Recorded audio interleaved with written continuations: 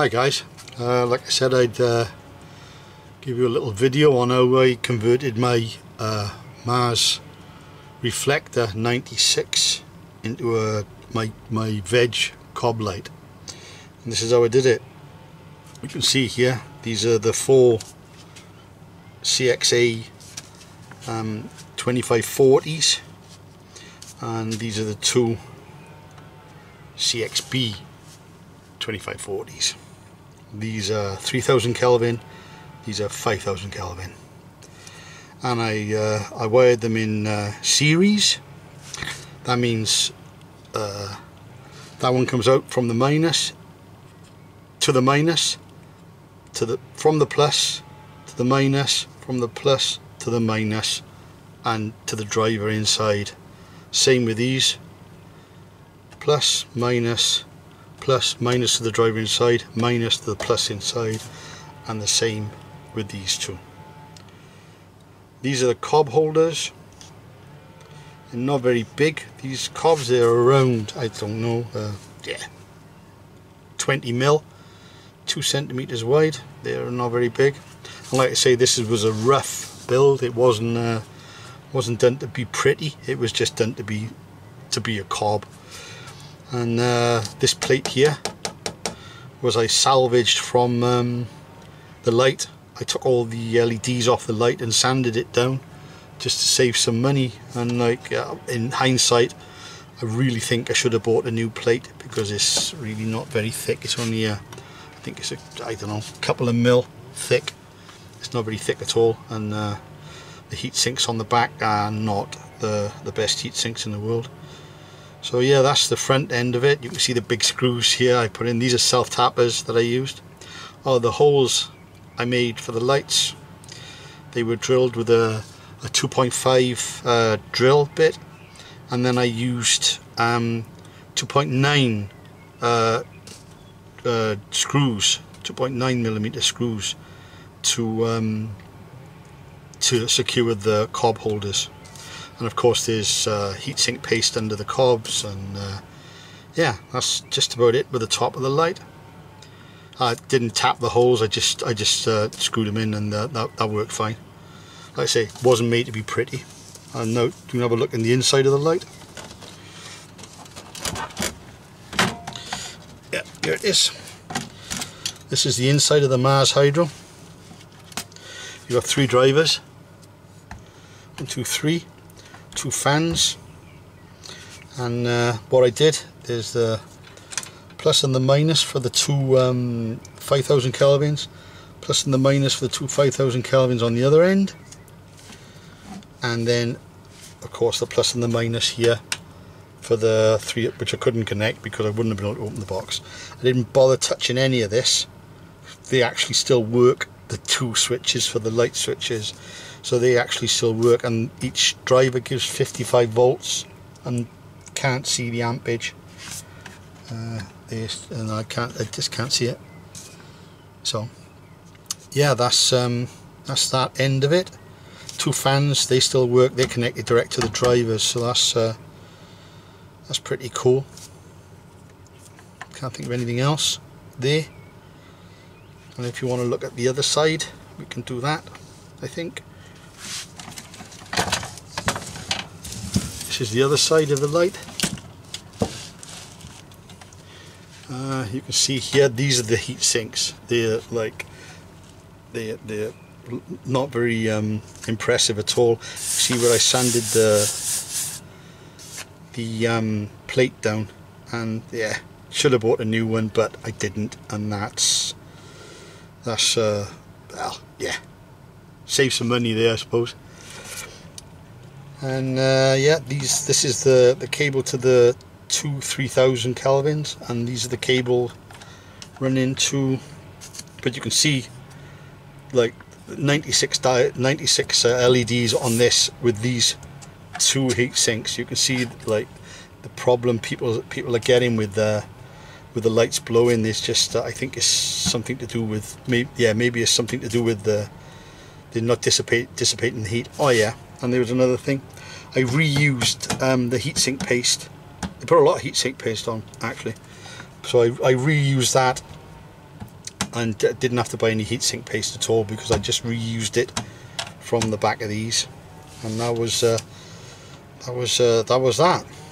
So I think that's just about everything. Can't go too much into the technical side of it because I don't really know a lot about it. I got the idea for this from a YouTuber or a grower on YouTube called growmau5. Guy's a genius. He's just genius. And there's another one if you live in the States, and Pacific Light Concepts with Green Gene. Another genius. Them guys are fucking two of my heroes. They're two of the guys that got me into this cob business, and like got me building my own lights, and of course hacking other lights. I think you can hack any LED if you got one that's broken down, and just hack it, put some cobs in it. They don't have to be really expensive for veg lights, just need to be like the ones I've got in here, 36 volts, and yeah, it works fine, as you saw from my it just works fine, and it pulls 160 watts from the wall, and that's with the fans running, and that's with the fans. And I think the cobs pull just over 50 from two of the cobs pull just over 50 from one of the drivers, so 3 drivers, and I think it runs at about 160 watts. So, well, it does run 160 watts. Nothing to do with, I think. Anyway, there's that's the light, and there's one other thing I'd like to show you, which is which again is from this little thing here. This is what's I'll zoom in a bit on it. This is what growmau5 calls a flower initiator. What it is 3 740 nanometers infrared lights, and what this does is when your lights go out in your tent, when your lights go out, these come on for 15 minutes, and the infrared sends your plant to sleep straight away. So it's like bang, and your plant goes to sleep. And instead of taking like the 1 to 2 hours it normally takes for your plant to start photosizing, then this sends them to sleep straight away in that 15 minutes, and it's supposed to take 5 to 7 days from flowering.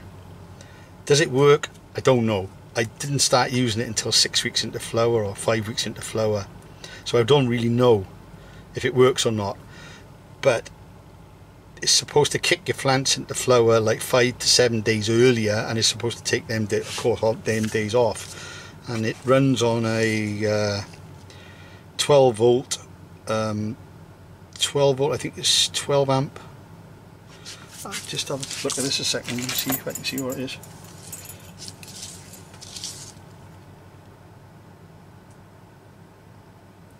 It's a 12 volt, and it's 1000 milliamp. 12 amps. 12 volt 1000 milliamp driver, and the driver inside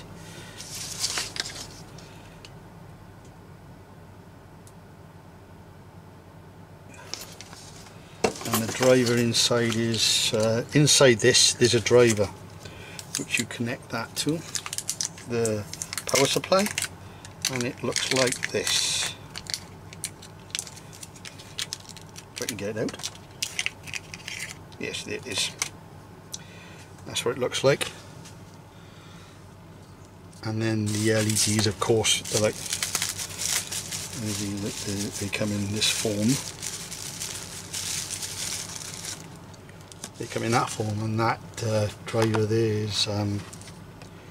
I'll put it on there so you can zoom in on it, and we can take a look at it so you can see the information on it.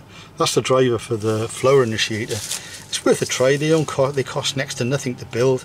That's a aluminium square pipe, 30 millimeters each side, 30 millimeters, and it's 30 millimeters around, and that's all it is.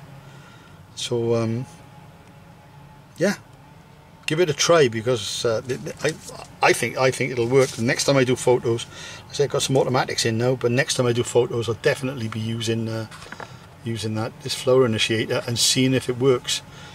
So I think that's everything. Oh yeah, I just used a computer connector for a fan to connect it all up.